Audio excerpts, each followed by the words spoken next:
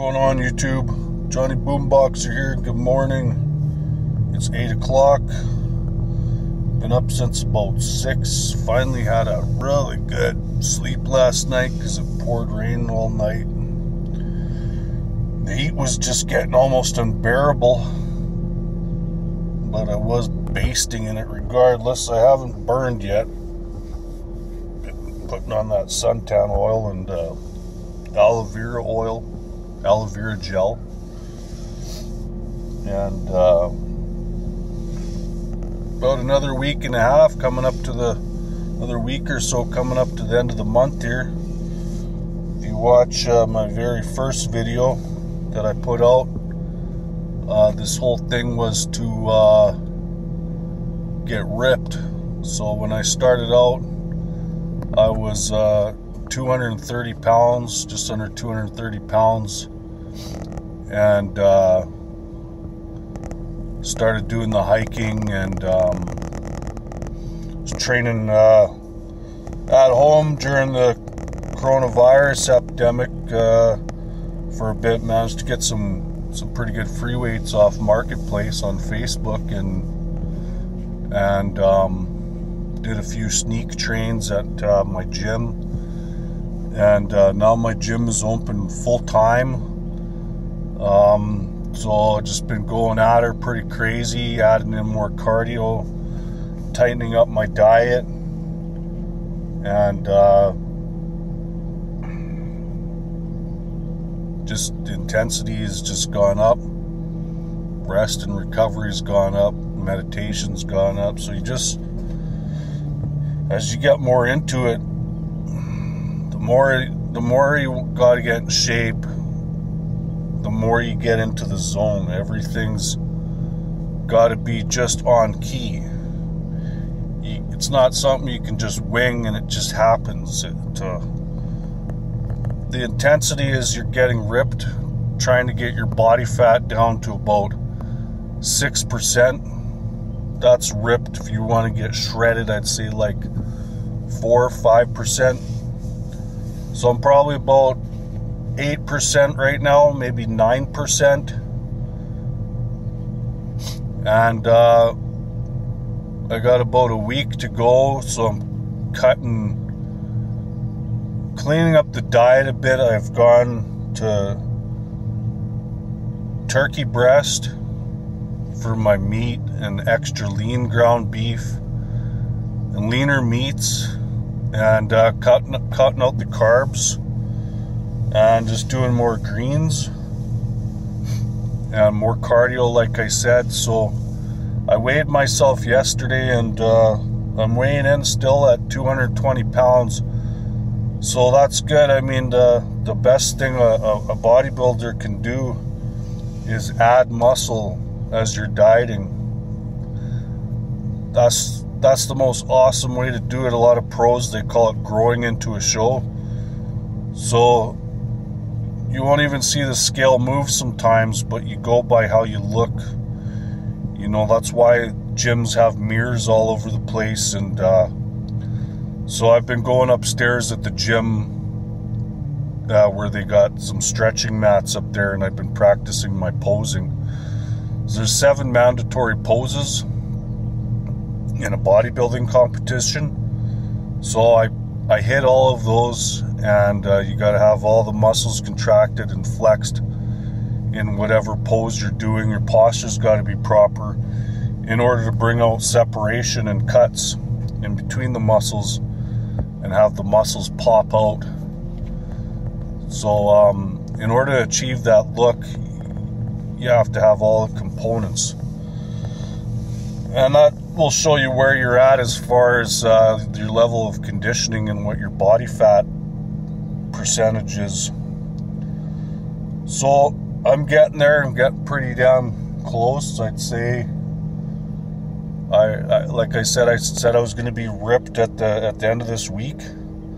I'm not preparing for a show, so I don't want to do anything drastic and lose muscle. So we'll see how I look in a week, and then we'll see where I have to take it from there. because I will take it to that level to where I'm actually able to jump on stage and compete if I have to. I mean, I'm not going to. I used to compete in my 20s, but I love the training, I love the dieting, I love the around-the-clock mentality of what it takes to get ready, that survival mode, pushing forward mentality, always making progress. And then it's like an artist, you know, you spend weeks and weeks on a painting or whatever you're working on, and finally you get the final reveal of the product, of all the hard work you put in. So I will do some really good pictures with some good lighting and everything else just to have. And yeah, so I'm gonna hit chest and back today, and I'm gonna do some heavy dumbbell presses. As you're getting leaner, you don't want to start avoiding free weights. You want to keep the free weights in there because they're compound movements, and as you're getting ripped, you're going to be able to keep that overall full big look. You start moving the machines and cables and all that, your muscles are going to look stringy and not as big and complete. So I'm going to stay adequate on sticking to some heavy free weights, and I'm going to hit some heavy dumbbells today. So I'll catch up with you then. Okay, so just about to do my last set here. Progressively added resistance with 10-pound increments, and I'm at my highest set here for incline hammer strength. Make sure everything's tight, posture good, abs tight, one whole body unit.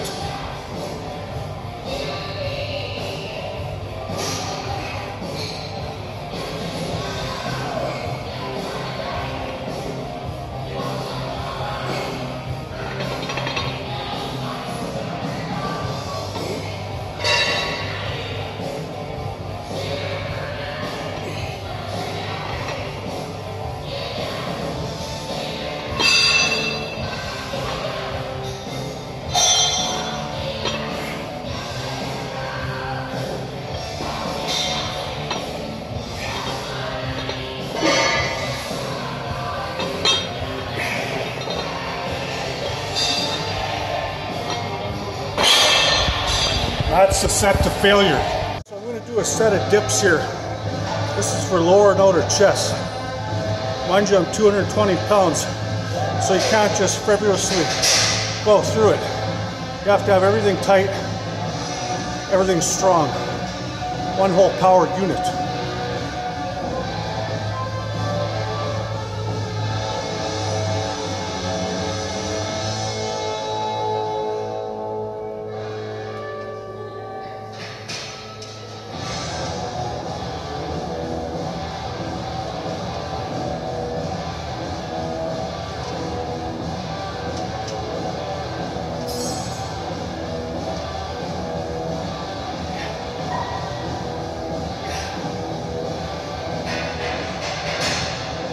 So there you go. Oh, that's 12 reps to failure. I could have did one more, two more, but then you're gonna start putting strain on the front delt. I'm gonna keep it on the chest, on the tris, nice and tight. So just finished my workout here, and of course I didn't show you my whole workout, otherwise I'd have to stop and set up the camera every time, and I get in the zone pretty good, so I'd have to have a cameraman to do that. Maybe one day I can have somebody help me out, but did chest and back today, and just wanted to show you a couple of my exercises to show you the strategy of my thinking when I'm doing a set, and basically showed you two of my working sets, which is the last set,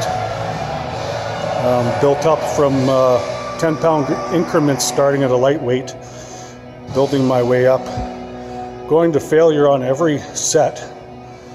Usually accumulates by the time I'm up to my heaviest set to about a total of anywhere from 6, 7 to 10 sets. And that's just how I train. And my last set is always the heaviest set, but it's always between 8 and 20 reps. Usually on my heaviest set, I strive for 10 to 12 reps. Any more than that, you're putting strain on the tendons and joints. So you want to keep the muscles working and build muscle, not kill the joints and the tendons. That's the reasoning for the 10-pound increment increases, to make sure that you're properly warmed up. So when you're doing that final set, you're able to put in maximum intensity without getting injured. So I'm going to get back into the van now, get some air conditioning on. I'm going to go to my favorite Chinese restaurant. I'm going to load up on some chicken fried rice. Eat some carbs now, and I'm going to be eating like crazy over the next couple days and keep putting on some size and keep getting shredded. Peace out. And hey, thank you for subscribing. I really appreciate it. And if you like the videos, please show me some love and give me a thumbs up and send me a shout out. Be nice to hear from you.